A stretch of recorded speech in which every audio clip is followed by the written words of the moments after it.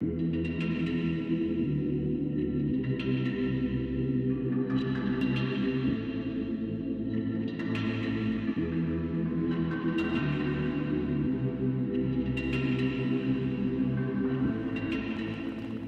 I begin, I just want to say I don't have any extra information on the release of the iPhones. I don't have any insider information about it. I'm just really making this video because I want to talk about the subject. This is the time of year when countless tech YouTubers jump on the bandwagon and start talking about the potential release of the iPhone. This is all the free marketing, I suppose, that Apple get. The excitement builds, and then in September we get the release of a new phone. I mean, bloody hell, it's just another phone. But it is a big deal, and as I've sort of said in the past on videos, I work in the mobile phone industry. That is part of what I do as my day job. And so I don't tend to talk about phones too much on my channel because I don't really like to mix the two. But it is always interesting, and you know, there's always chit chat and stuff at work when these things happen because it's a big deal. It's a big deal for us as a company.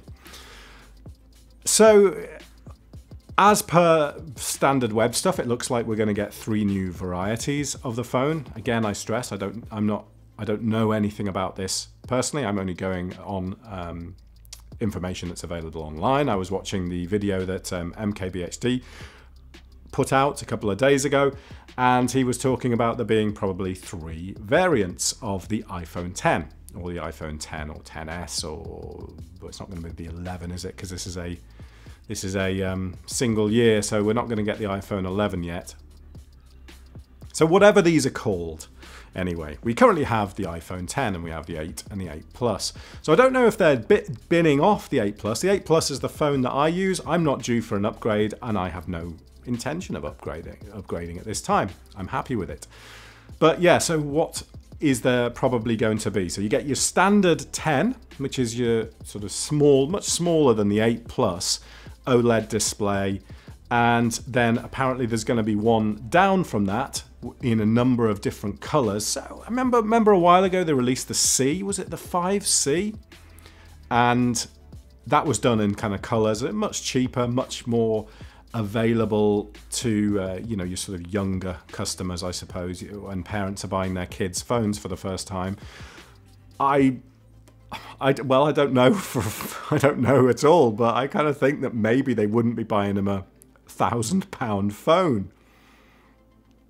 Anyway, yeah, so you've got this 10 more basic version, which maybe they'll call a 10C or something in the same way as they did in the past, or a 10 Lite, I think they called it on the video that I was watching. So yeah, so you've got your 10 here, you've got your 10. Sorry, you've got your 10 Lite, your 10 standard, and then there's going to be potentially going to be a bigger variety, which is a screen that is, the phone itself is probably about the same size as the 8 Plus, I think, but of course it's going to have this sort of thin bezels and stuff like that, which is, yeah, I mean, that's nice. I find the 8 Plus is a really nice size in my hands. I have fairly large hands, I guess. And I like that size of phone. So to have that with screen going to the edge, that'd be good. I'd enjoy that. I mean, not a reason to change my phone at all, but and I think the cheaper version, so the 10C or whatever, is also going to be an LCD display. But I look at the OLED, and the OLED displays are nice. There's no question of that. But the LCDs on Apple phones, on iPhones, have always been really good. The color representation on the LCDs are brilliant. They just look fantastic. I can render a video, or I can process a photo on my color calibrated monitor over there, send it to my phone, and the two look absolutely identical. And that's quite reassuring, because I do see a lot of OLED displays, particularly on, for example, the Samsung, where the colors are way too saturated. They're all over the place, and I don't really like it. Yeah, they're nice and bright and very vivid and clear, but And the blacks are very black, of course, that's what you get with OLED. But the actual color representation I find to be a bit over the top. Again, just my opinion. So yeah, so as far as the new iPhones are concerned, probably 3 of them. Now, when the 10 came out last year, and this is going back to work again now, we were, because the price of the phone goes up, of course, the subsidy that the customer puts in, the actual amount of money that the customer has to put in, either initially, people can buy the phone up front, of course, but if they're getting a contract, the prices of those contracts naturally go up. And when we started seeing the first kind of 80, 90, £100 contracts, it was just like, wow, this is unbelievable that people are willing to spend £100 a month on an iPhone, you know, to have a mobile phone. Now, of course, having a mobile phone is essential today. You know, everybody needs everybody who's doing kind of work or just wants to be in contact with anything really these days needs a mobile phone. But you don't need a £1,000 mobile phone. So there's an argument to say, right, if you're paying £30 a month or £40 a month for a contract and you're making money from that, then of course that's, you know, it makes sense to have that. But £100 a month, we were really shocked at that time, but people buy them. You know, people pay that amount. People are willing to shell out that much money every month. I think for anybody, unless you're earning huge amounts of cash, you know, unless you've got an income of probably like, you know, 150, 200 grand a year and upwards, £100 a month is still a lot of money. I think even, you know, for anyone, £100 a month is still a lot of money because you kind of think what else you could spend it on.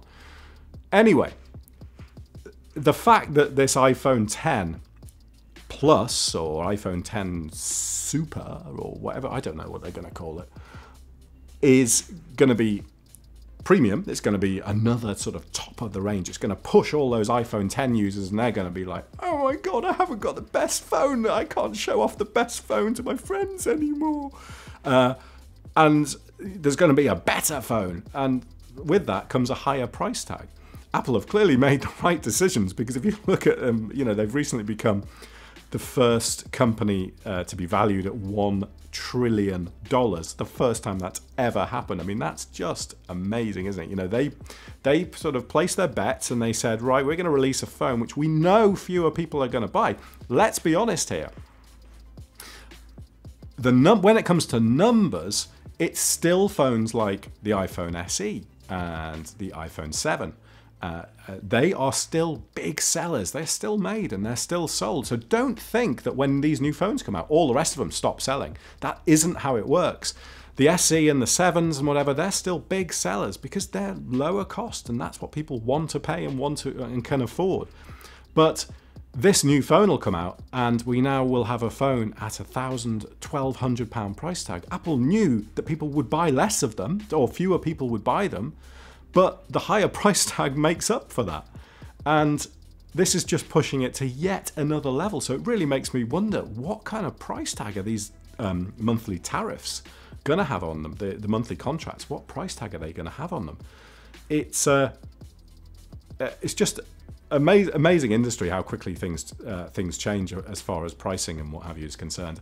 I think the disappointing side of the industry is the fact that the actual phones haven't really changed that much. There's nothing particularly revolutionary going on. And I always say this whenever I have conversations with people about this, and I kind of always say, like, you know, although you can add features and you can add nice little extras and things, unless we have our next, you know, the huge step change in technology where somebody invents a battery that lasts for 20 days or something, or probably put a load of charger businesses, charger companies out of business.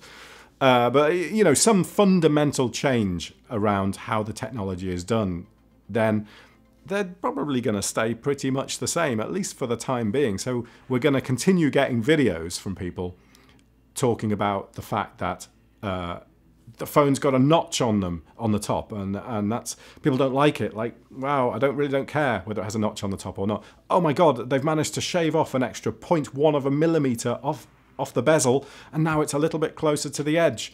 Again, when you work with these things every day, and when you are looking at data every day that relates to these sort of handsets and stuff, those kind of things are just so meaningless. They're just so sort of, yeah, sure, that you can get excited about them, and you get excited about product launches. I get excited about product. If someone released a new camera, I'd get excited about it, you know.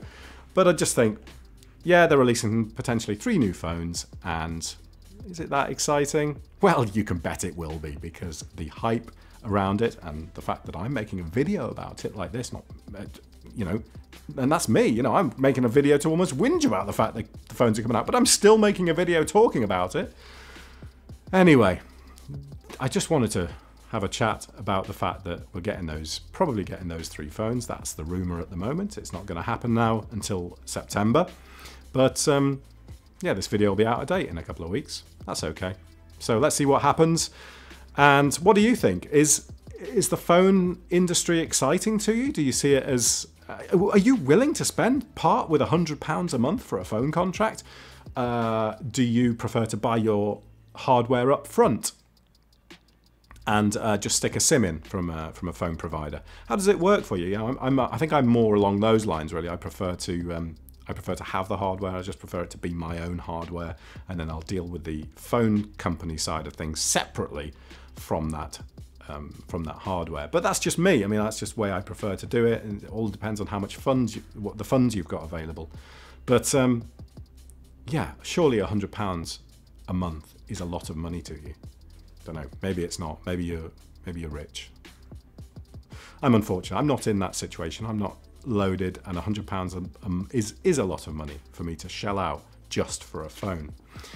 Anyway, thank you for watching. I'd be really interested to hear what you have to say on that. And if you've managed to stay listening for 11 minutes, 12 minutes, well, good on you. Sorry, just been waffling on. See you soon. Bye.